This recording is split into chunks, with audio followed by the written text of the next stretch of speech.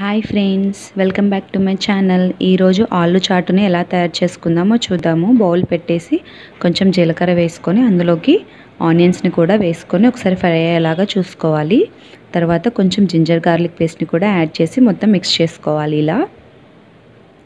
ఇలా మిక్స్ చేసుకున్న తర్వాత ఇందులోకి సరిపడినంత సాల్ట్ వేసుకోవాలి. చూడండి, ఇలా సాల్ట్ వేసుకోవాలి. తర్వాత దీనికి సరిపడినంత కారం కూడా వేసుకొని మంచిగా కలుపుకోవాలి. తర్వాత నేను 2 ఆలుల్ని ఉడకపెట్టి స్మాష్ చేసుకున్నాను. ఇలా వేసుకోండి అది కూడా. తర్వాత 1 గ్లాస్ వాటర్ కూడా యాడ్ చేసుకోవాలి. ఒకసారి మంచిగా మిక్స్ చేసుకోవాలి.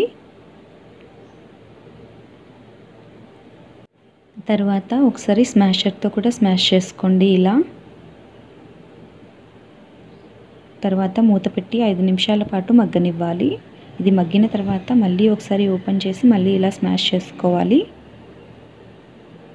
తర్వాత ఇందులోకి నేను చాట్ మసాలాని యూస్ చేస్తున్నాను. 1 టీ స్పూన్ చాట్ మసాలాని కూడా యాడ్ చేసుకోవాలి. తర్వాత ఇందులోకి హాఫ్ లెమన్ జ్యూస్ని కూడా యాడ్ చేసుకోవాలి. తర్వాత స్టవ్ ఆఫ్ చేసేసుకోండి. ఒకసారి మంచిగా కలుపుకోవాలి. ఇలా చేసుకున్న ఆలు చాట్ని మనం పానీపూరిలో కానీ, కట్లెట్లో కానీ, లేకపోతే దహి పూరిలో కానీ చాలా బాగుంటుంది. నేనైతే దహి పూరిలోకి వాడుతున్నాను. తర్వాత కొరియాండర్ వేసేసుకొని సర్వ్ చేసేసుకోవాలి. నేను బౌల్లోకి సర్వ్ చేసుకుంటున్నాను. చూడండి, ఇలా ఇంట్లోనే ఆలు చాట్ని తయారు చేసుకోవచ్చు ఫ్రెండ్స్. తర్వాత పూరి తీసుకొని అందులోకి కొంచెం ఆలు వేయండి. అలాగే కొంచెం కారప్పొడి కూడా యాడ్ చేసుకోండి.